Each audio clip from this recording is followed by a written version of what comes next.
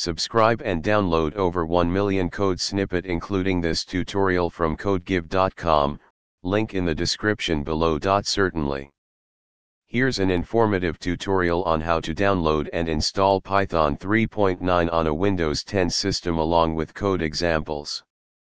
After installing Python 3.9 on Windows 10, you can create a simple Python script using a text editor like Notepad or a code editor like Visual Studio Code.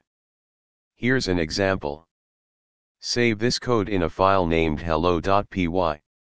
This tutorial guides you through the process of downloading and installing Python 3.9 on a Windows 10 system and provides a basic example to run a Python script using the installed Python version.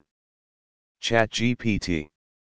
Sure, I'd be happy to help guide you through downloading Python 3.9 on a Windows 10 system. Follow these steps to install Python 3.9.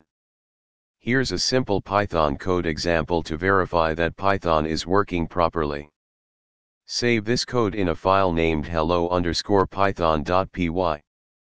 Open command prompt, navigate to the directory where you saved the file using the cd command, and then execute the script by typing python hello_python.py and pressing enter.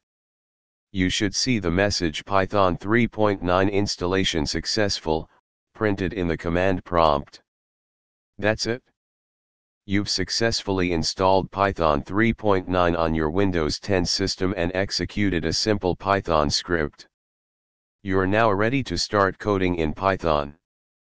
ChatGPT.